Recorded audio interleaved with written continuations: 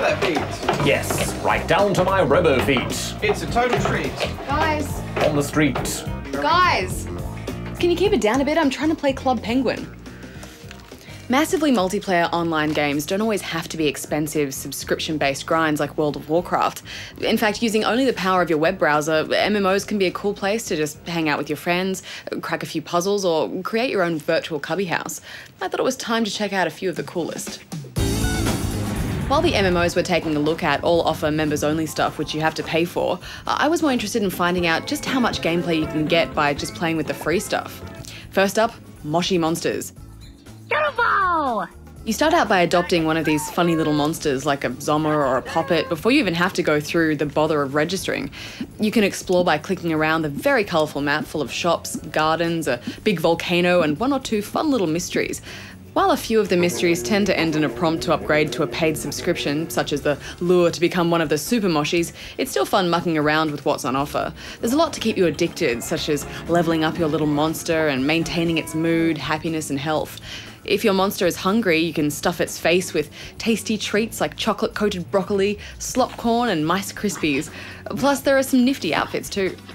The good news is that you can do a lot of customization for free, although the items that you can buy are restricted by your monster's level. There are some pretty good puzzles in the Puzzle Palace, although many of them seem to rely on observation tests like how many lines are there or how many eyes are there. However, the Moshi Fun Park is where the real gaming action is. Here you'll find a whole heap of awesome flash games.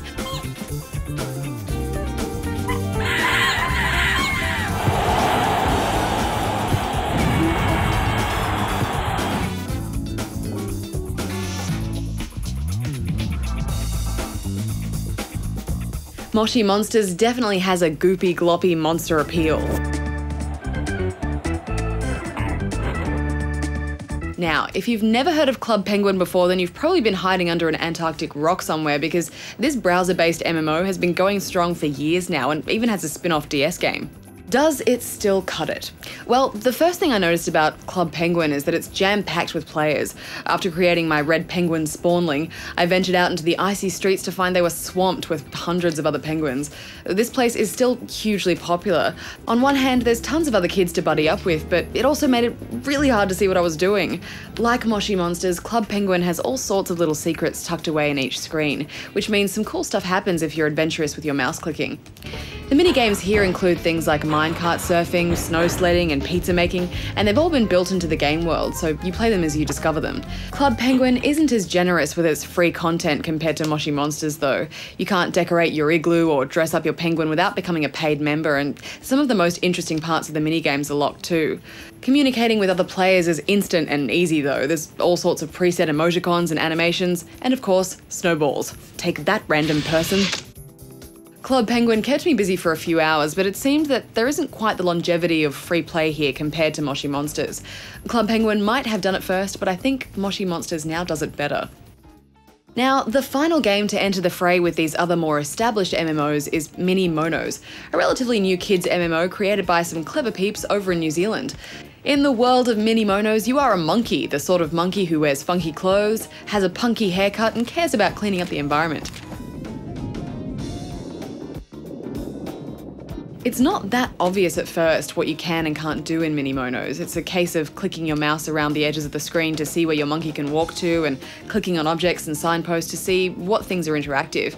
Your monkey can sometimes get you stuck on things, so a few more arrows or indicator would be good here and there to help you navigate what there is to do.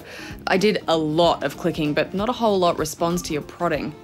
You do get your own treehouse on the island, but MiniMonos requires you to pay for gold membership before you can perform any kind of interior decorating, so you'll have to be content with just exploring the island, which at least is home to a few interesting characters and locations. The map of the island, which looks suspiciously like a big monkey head, is a huge help for quickly travelling from site to site, but it is a little difficult to read, all being in one colour.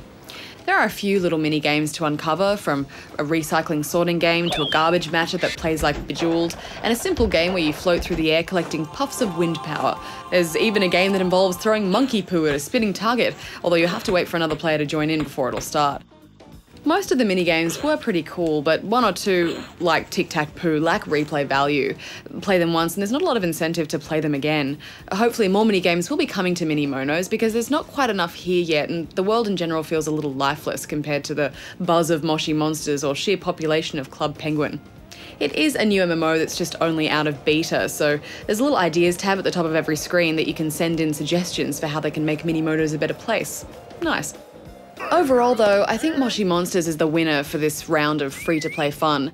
There are heaps of other MMOs out there like Free Realms and RuneScape, which we've had on the show before, but right now I have to go play some Dance Central.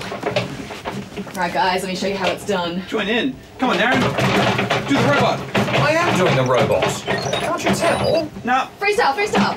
Oh! Yeah.